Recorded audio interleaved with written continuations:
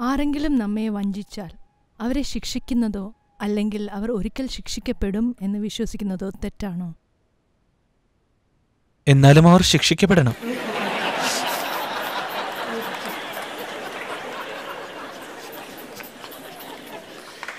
നിങ്ങളോ അല്ലെങ്കിൽ വേറെ ആരെങ്കിലുമോ അവർക്ക് ശിക്ഷ കൊടുക്കണം.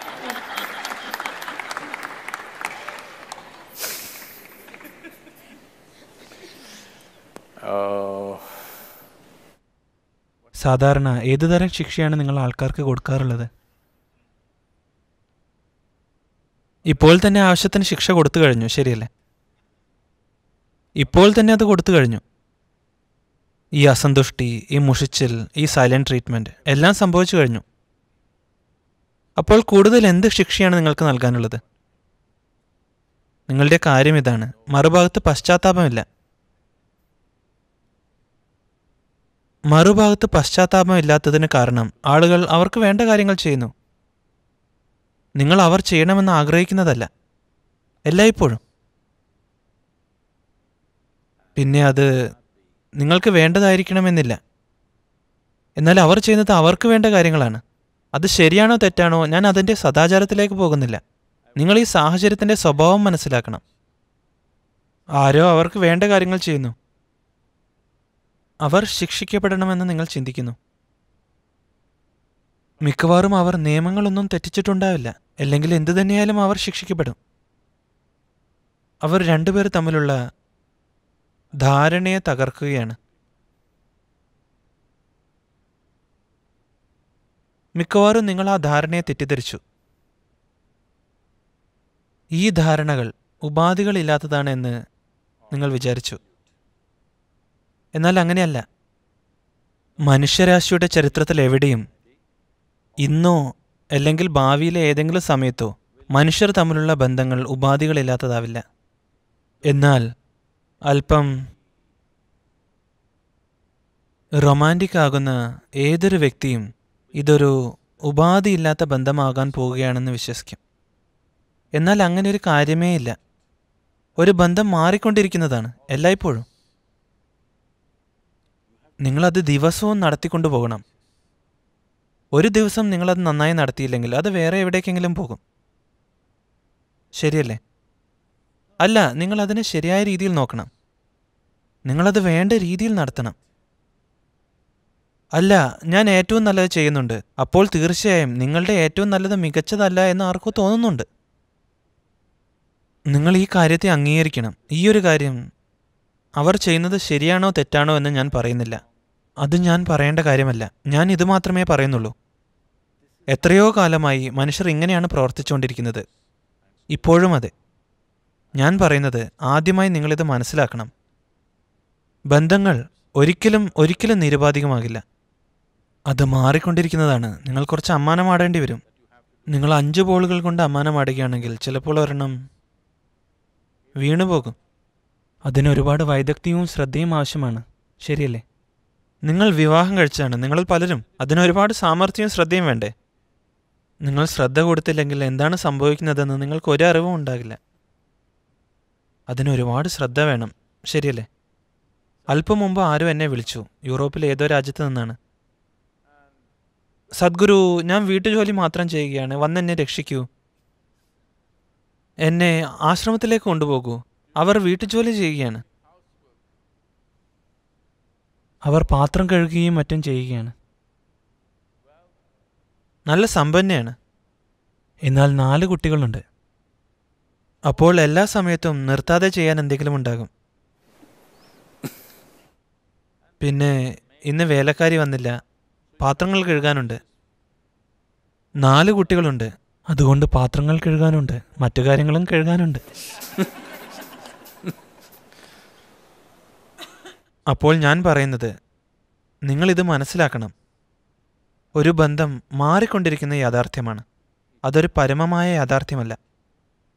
നിങ്ങൾക്ക് ഉപാധികളില്ലാത്ത ബന്ധം വേണമെങ്കിൽ നിങ്ങൾ മരിച്ചവരുമായി ബന്ധം പുലർത്തണം. അതുകൊണ്ടാണ് ഒരുപാട് പേർ ദൈവത്തെ തിരഞ്ഞെടുക്കുന്നത്. കാരണം അത് ഉപാധികളില്ലാത്തതാണ്. നിങ്ങൾക്കത് ഏത് തരത്തിൽ വേണമെങ്കിലും കൈകാര്യം ചെയ്യാം. നിങ്ങൾ 10 ദിവസം അദ്ദേഹത്തെക്കുറിച്ച് ചിന്തിച്ചില്ല. 11ാമത്തെ ദിവസം അദ്ദേഹം അവിടെ തന്നെയുണ്ട്. ഇത് നിങ്ങളുടെ ഭാര്യയോടോ ഭർത്താവിനോടോ വേറെ ആരെങ്കിലോടോ ചെയ്താൽ പിന്നെ വേറെ എന്തെങ്കിലും സംഭവിക്കും. നിങ്ങൾ ദൂരെ പോയി തിരക്കിലായി 3 കൊല്ലത്തേക്ക് ദൈവത്തെ മറന്നു. പിന്നെ വീണ്ടും നിങ്ങൾ ചിന്തിക്കുകയാണ്, അവിടെ തന്നെയുണ്ട്. അപ്പോൾ നിങ്ങൾക്ക് ഉപാധികളില്ലാത്ത ബന്ധം വേണമെങ്കിൽ നിങ്ങൾ മനുഷ്യരെ തിരഞ്ഞെടുക്കരുത്. മനുഷ്യബന്ധങ്ങൾ മാറിക്കൊണ്ടിരിക്കുന്നതാണ്. ഒരുപാട് ശ്രദ്ധ വേണം. അതുകൊണ്ടാണ് ചിലർ ജീവിതത്തിൽ ഇങ്ങനെ തീരുമാനിക്കുന്നത്. അവർക്ക് അത്തരം കാര്യങ്ങൾ കൈകാര്യം ചെയ്യാനുള്ള സമയമോ ഊർജമോ ഇല്ല. അപ്പോൾ അവർ മറ്റൊരു പാത തിരഞ്ഞെടുക്കും. അത്തരം ചുമതലകളൊന്നുമില്ലാത്തൊരു പാത. അവർ കണ്ണുകൾ അടച്ചാൽ അവർ ഒറ്റയ്ക്കാണ്. ചുറ്റും ആരാണുള്ളത്, എന്താണുള്ളത് എന്നത് അവർക്ക് വിഷയമല്ല. അപ്പോൾ നിങ്ങൾക്കത് ചെയ്യാൻ സാധിക്കില്ല. അപ്പോൾ എനിക്ക് തോന്നുന്നത്, മറ്റൊരാളെ ശിക്ഷിക്കാൻ ശ്രമിക്കുന്നതിലൂടെ നിങ്ങൾ സ്വയം ശിക്ഷിക്കുകയുള്ളൂ. അവർക്ക് വേണ്ട കാര്യങ്ങൾ ചെയ്യുന്നു. നിങ്ങളുടെ ജീവിതത്തിൽ നിങ്ങൾക്ക് ഏറ്റവും വേണ്ട കാര്യങ്ങൾ എന്താണെന്ന് നോക്കണം. നിങ്ങൾ അവരോട് പ്രതികരിച്ച് അവരെ പോലെ എന്തെങ്കിലും വിഡ്ഢിത്തം കാണിക്കേണ്ട ആവശ്യമില്ല. നിങ്ങൾ വെറുതെ ഇരുന്ന് ഇതൊന്ന് നോക്കണം. നിങ്ങളുടെ മിഥ്യാബോധങ്ങൾ തകർന്നിരിക്കുന്നു. നിങ്ങൾ മിഥ്യയിൽ നിന്നും പുറത്തു വന്നിരിക്കുന്നു. അതൊരു നല്ല കാര്യമാണ്. നിങ്ങളുടെ മിഥ്യാധാരണകൾ തകർന്നാൽ അതിനർത്ഥം ജീവിതം നിങ്ങളെ യാഥാർത്ഥ്യങ്ങളുമായി കൂടുതൽ അടുപ്പിക്കുന്നുവെന്നാണ്. ശരിയല്ലേ? അപ്പോൾ എൻ്റെ ജീവിതത്തിൻ്റെ പ്രകൃതം എന്താണ്, ഇതെന്തുകൊണ്ടാണ് എന്നിരുന്ന് നോക്കാനുള്ള അവസരമാണ്.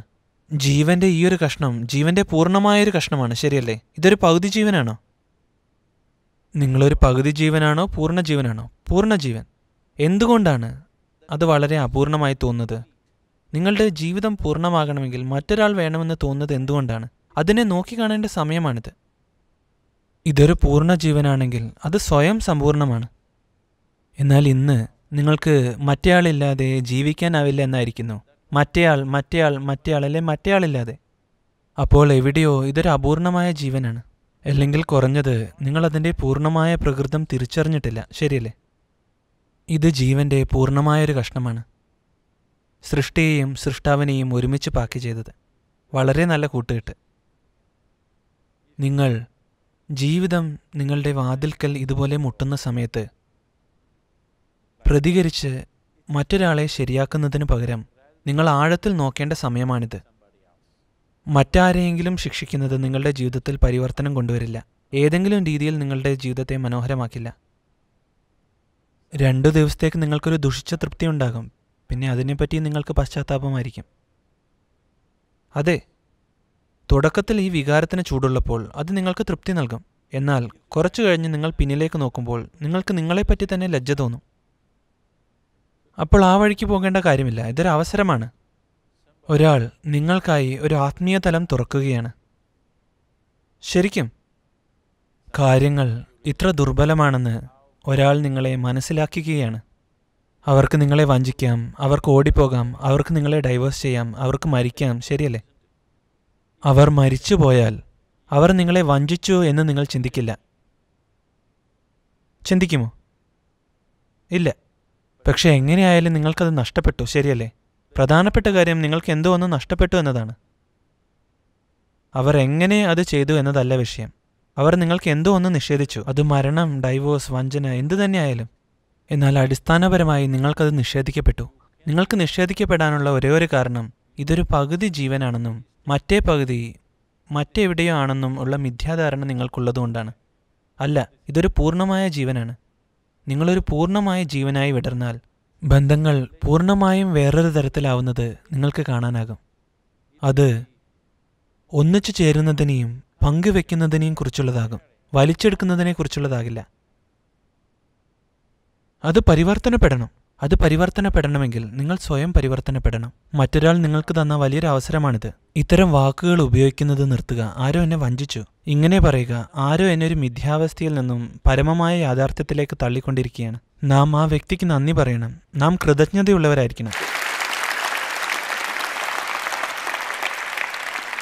നമ്മെ ഒരു മിഥ്യയിൽ വെക്കുന്നതിന് പകരം നമ്മുടെ ജീവിതം അല്ലെങ്കിൽ നമ്മുടെ ജീവിതകാലം മുഴുവൻ ഇങ്ങനെ വെക്കുന്നതിന് പകരം അവർ നിങ്ങളെ വളരെ വേഗത്തിൽ ഇത് മനസ്സിലാക്കുകയാണ്. അല്ലെങ്കിൽ നിങ്ങൾക്കിത് മരണത്തിൻ്റെ സമയത്ത് മാത്രമേ മനസ്സിലാവുകയുള്ളൂ. അതെ, മരണസമയത്ത് നിങ്ങൾക്കിത് മനസ്സിലാകും. നിങ്ങൾ മരിക്കുമ്പോൾ എനിക്ക് ഭയമാകുന്നു, എന്താ നിങ്ങൾ എൻ്റെ കൂടെ വരാത്തത്? അയാൾ പറയും ഇല്ല. അപ്പോൾ അവസാന നിമിഷം മനസ്സിലാക്കുന്നതിനേക്കാൾ ഇപ്പോൾ മനസ്സിലാക്കുന്നതാണ് നല്ലത്.